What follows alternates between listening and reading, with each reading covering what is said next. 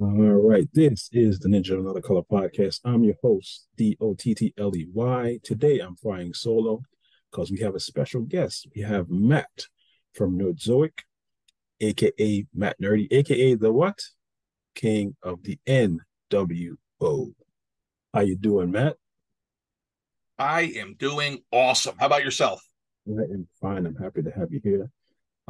First off, this is one question I always ask to all my guests. What are you collecting? It's a good question. I actually just had to make a video on this because I didn't even know half at this point. Like it's just so all over the place.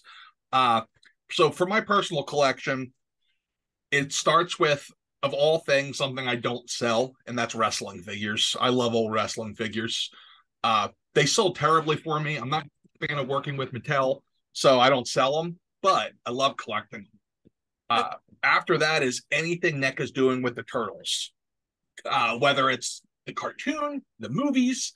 I unfortunately kind of backed myself into a corner and said, yeah, I'm going to start doing the comics too. So now I got the Mirage stuff, got a little bit of everything.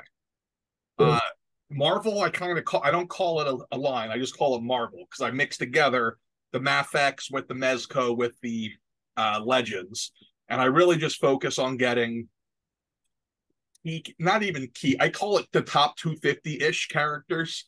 So I don't get anybody too obscure, but I do try to get pretty much everybody one version of them. So it keeps it easy. I was collecting MCU. I ditched that. I still have it. Needs to get. I think I'm going to give it to the kids here. They love that stuff. But like the MCU toys just don't do it for me. I just don't care. all right, for our listeners, Matt is a avid collector. He owns a online store, and right now we're interviewing him to find out post-COVID what his sales are like, pre-COVID, what gave him the idea to start his store online, and other things. But to start, where were you born, sir? I was born in Levittown, Pennsylvania, right outside of Philadelphia. Okay, and how long have you thought of, or when did you put the idea in your head you wanted to get a toy collecting store? Yeah, that was late. That was really late in the process. I always wanted to own a business. Didn't go to college. Well, I was one of those guys who just got college debt without actually a degree. So, you take classes, don't actually get anything. Spent 20 years in restaurants, running them, made a lot of money for a lot of people, me not being one of them. Uh, kind of learned really quickly, wow, I need to be the boss and own this place if I want to make the money I'm making other people. So I wanted to get into something. I didn't know what. Uh, Pre COVID, we tried a couple things. My wife and I, that is. About now 10, 15 years ago, my dad and I almost opened a restaurant. Mhm. Funding fell through on us. So I'm like, all right, well, that's strike one. Next thing we tried was I tried doing restaurant consulting, and that takes us right up to COVID. Uh, Once COVID hit, I knew that business model was completely dead, Oh, and I really? didn't know what to do. So I started making videos on toys with the sole intent being to make videos on toys and learn how to use the camera because I didn't know how to use it. I was a good speaker from being a manager for so long, but not really a good public speaker. Didn't know how to edit a video, nothing. So I taught myself, and YouTube did really, really well. And then it became, is there a way to spin this off into something? And prior to COVID, I had kind of left restaurants and went to distribution and warehousing. And I said, you know what? I think I can do this. So we took a shot, uh, total shot in the dark. It would have been, I think, February of 2021 was when we first started getting products in. And we Mhm. started off with just two toy lines. And yeah, we used the money we got from our whatever you call the COVID money. Mhm. We both lost our jobs, but we were able to really cut things back and be tight so that we saved all that COVID money. And hold on one second, Anna. Hold on one second. I got a yapper. Go ahead. Is Anna down here? And I'm trying to do an interview. Okay, ladies and gentlemen, first, we're our first dog on our interview. It's the first time He's for he's angry because my warehouse is out here, and we have an employee packing, and he wants to go play, and my wife stacked up boxes of boxes so he can't get down the steps. So he's not happy. She forgot I was doing this.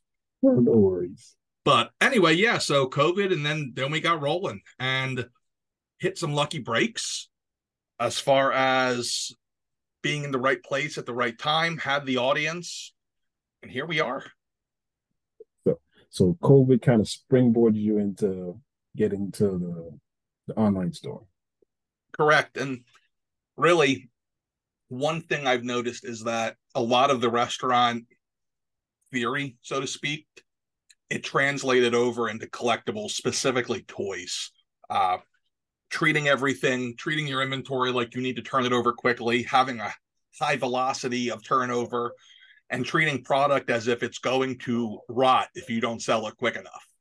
Because for certain brands, that's the case. You started out as YouTube. You're a YouTuber, correct? Correct. Okay.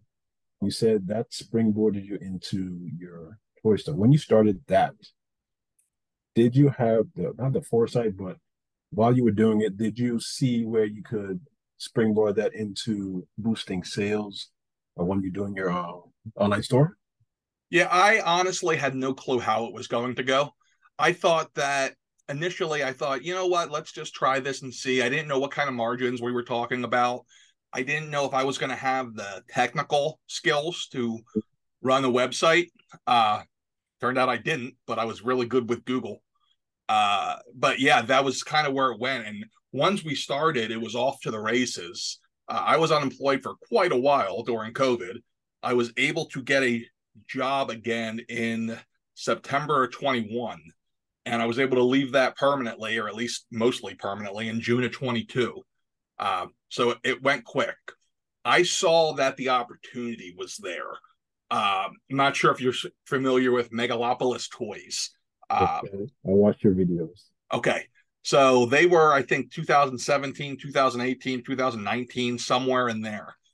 And they were able to burst on the scene with such a force that, it seemed like their sales were really strong and they just didn't know how to run a business. So my theory was, okay, the demand is there. It's just the being able to actually run it. So I can do that. Mm-hmm. And that was pretty correct. Big Bad Toy Store, or not Big Bad Toy Store, Dorkside Toys. When they died, that obviously was huge for us. They were doing a lot of money in sales. It left a huge hole in the market, and we were able to step into it into a large degree. Okay. Okay. I'm going to skip this question because you already said it. Okay. Who is your favorite wrestler? Ooh, that's a good question. So it really kind of depends on when you ask me. As far as eras go, for the longest time, I think it would be whatever incarnation of Mick Foley you want to say. Mm-hmm. I love the guy, absolutely loved him. But then when I was younger, it was Roddy Piper. You go back before that, it was Hogan, like every kid who grew up in the 80s. Moving forward some, like I was never a big Rock guy. Like I like the Rock, but I was never like a super fan of the Rock. But I tend to enjoy the bad guys. Growing up outside of Philly, I was a huge ECW guy. So the guys who never really made it big, Taz, the Sandman, Sabu, I always loved them. Got to meet a lot of them at various times because they were so small as a regional promotion that those guys would do a lot of autograph signings just to make ends meet. So I was saving up all my money to go get those autographs when I was in high school and meet these guys. So yeah, that's definitely up there. And then there's like the usual suspects, the Ric Flairs, the Terry Funks of the world. But yeah, if I had to put it on one person, it's probably Foley. All right, ladies and gentlemen, that is the trivia question for our giveaway. Our giveaway next week is a massage gun. So you have to listen next week. Then you have to come back to this one if you didn't know the answer. The question is, who is his favorite wrestler? You have three possible answers. Three possible answers to win a massage gun. All right, thank you so much. You said when we were talking earlier, you were thinking about going to a brick and mortar store. Mm-hmm. What will be the challenges of getting it to a brick and mortar store post-COVID? So I don't look at COVID as too much of a factor in it. It really just comes down to overhead. Renting out industrial garbage looking warehouse space is not expensive. Renting out anything that can remotely pass as a storefront is expensive. And in this business where you're dealing with such low margins, you have to either keep your overhead really low or Mhm. be willing to really stretch prices on certain items. And really don't love doing that. I like to keep things below market value for older stuff. And for new stuff, I try to be at MSRP or just a single dollar above. Uh, Whereas with if I went to that model, you're looking at just alone, the retail store would need staff because it couldn't just be me because I run the online store too. So that's the big challenge is finding a location that financially and logistically meets the needs so that you could do it all in one place. One thing I noticed, there was a little bit of a, if you follow the other stores that failed, Megalopolis had a big warehouse and then they opened a big retail store that were not attached and then they failed. Dorkside Toys had a warehouse, then they opened the retail store, then they failed, also not attached. The key is to get a building where you can do everything. There's some big advantages to having a retail store. Specifically, you're able to get your foot indoors with manufacturers who will not deal with you if you're just online, Sideshow being the biggest among them. So it's definitely something I want to do. As far as how I do it, it's going to be very dependent on what I'm able to find.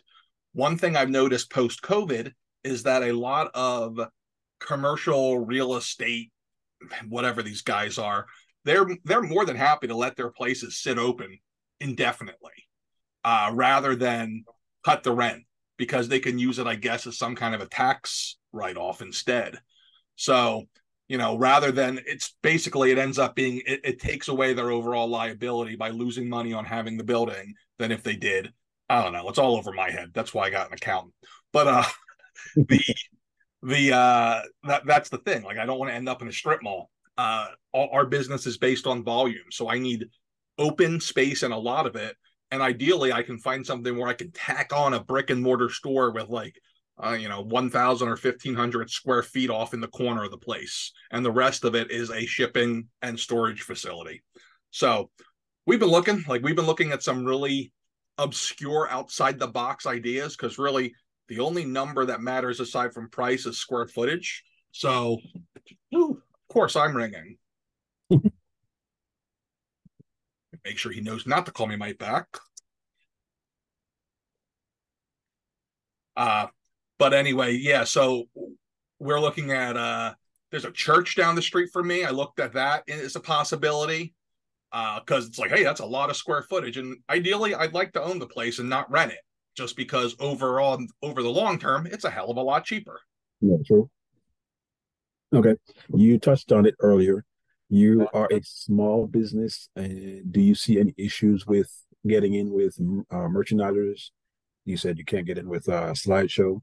Do you have any setbacks or with manufacturers?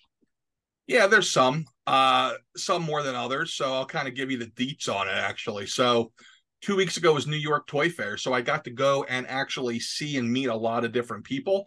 And that Mhm. was incredibly helpful. Like I was able to meet the guy who's running 3-0, get an account directly with them. Same with Mondo.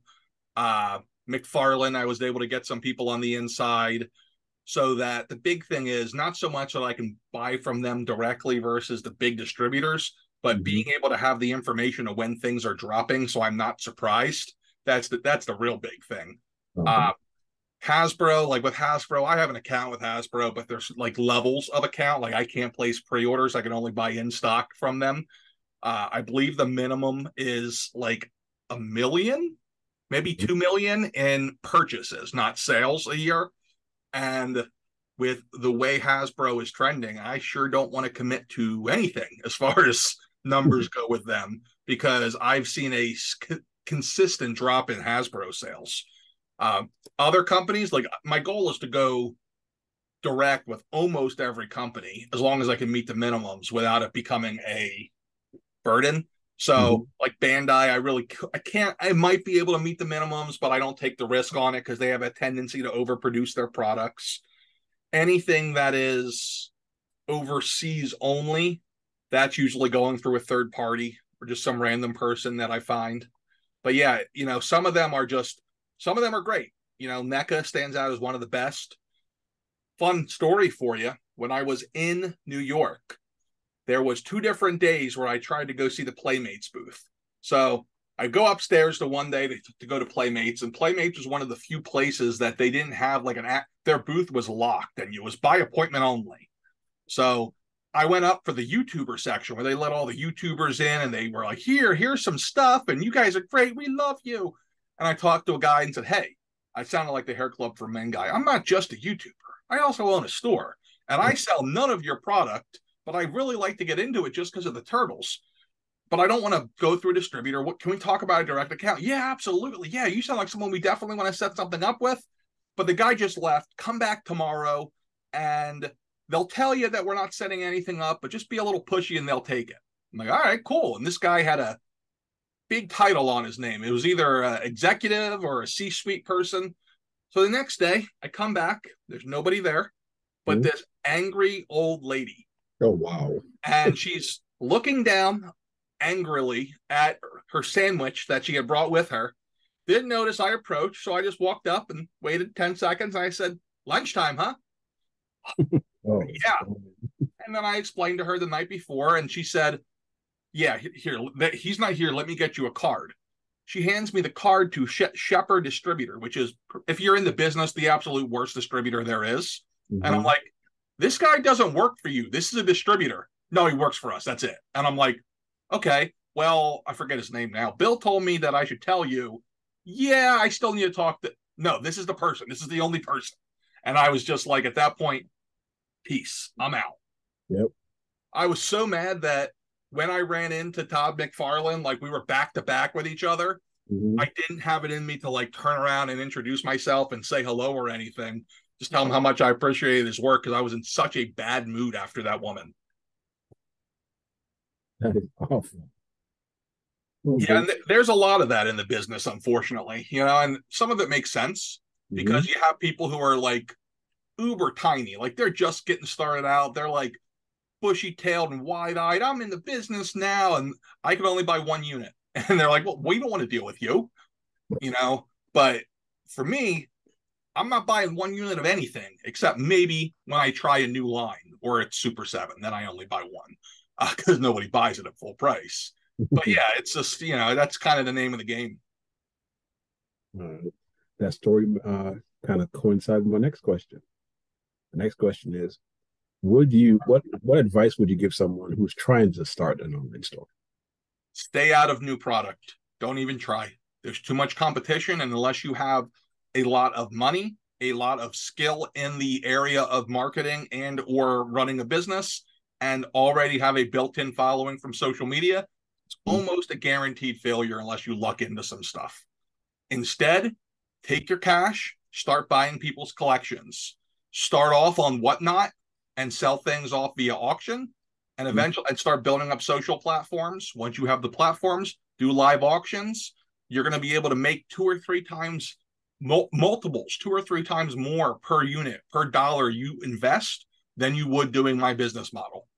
The business model of what I do, online stores, the Nerdziocs, the big bads, it is 100% dependent on volume. And if you Mhm. don't have that volume, you don't eat. Good advice. Good advice. All right. This is a kind of a left field kind of question because it's two part. Would you consider right now, Nerdzioc, buying collections online, or and when you get your brick and mortar store, would you take collections? Yes, to the part two for sure. I really Okay. want to get into collections. The problem with collections for me right now is our biggest issue that we run into on a daily basis is space. Our warehouse area, 100% maxed out. We also have a 20 by 20 office rented in a storage park that we use. That's like racks and racks full. And it's not really overstock at this point. It's just that our variety is so big that Mhm. we have to stretch it out for places. So in order to buy collections, one, I have to have a full-time person just to price it. I don't have the time to do it right now, or else I'd have to find someone to replace what I do as far as the marketing and the website, which I've been trying to do, but that's harder, easier said than done. Uh, when I have a brick and mortar store, absolutely, 100%. Like I kind of envision being able to do a lot of like Pawn Stars for toys Mhm. types of videos there. Like, someone comes in with something really awesome. I'm going to be the guy to be like, no, go back outside, come in again. Let me turn the camera on. Okay, cool. All right, I got two more, and Okay. I can have you go do what you do. All right, the next one is I saw your video about crowdsourcing. Mm-hmm. How do you feel about haslab, that model of building toys? The one I'm really interested in. Did you back the WWE wrestling one? Yeah. So I absolutely, I have no problems with the model. I understand where people are coming from, where they have all these issues with big companies doing it. And from a certain point of view, they are correct. They do not need to get this money up front. They do not need to do this. But what it is it's a hedge. It's a hedge on guaranteeing locked in orders on these products. They're not going to put the big investment in. So it's really just a matter of reducing risk. So I don't have a problem with it. Now, that said, I do have a problem with how some of them are priced. Uh, HasLab with the ghost, not the ghost, the Ghost Rider, that car they did, that was insanity. Like that was just stupid. Uh, but then you see other things, Super 7 with the Cat Slayer. When I saw the price on that, I thought that's insane. Then I saw it and I said, that's a really good price. Like, you get to the point with some of these things where, yeah, it makes sense. Yes, it's a lot of money and it prices people out, but not everybody needs to be able to buy everything. And that's just kind of the name of the game. Mhm. Uh, we're also in changing times. You can't expect these companies to try the same business model forever. The stores don't really want them anymore. Like we're seeing, Target and Walmart as an example, and I'll use Hasbro as the example because this is public information, lost tens of millions in dollars in Hasbro product in the last year and a half because they have to clearance everything out. They're not making money on these items. They're sure it is what's called a loss leader, where it's going to lose your money, but it gets you people in to buy things that do make you money. But there's a limit to that. And I think we're starting to approach that to the point where, they're only going to carry, once again, we're going to go back to like 2018, 2019 numbers where each store gets a case and that's it. Okay. Wow. So that's Yeah, really wow. That's really going to be tight. it is. It is.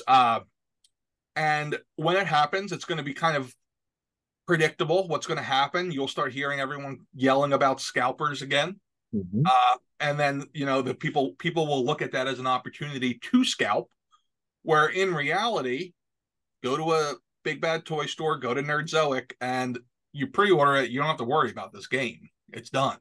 Mhm. In fact, I've gotten to the point now with my pre-orders. I used to take pre-orders indefinitely because I could always just add on to my order. It was no big deal.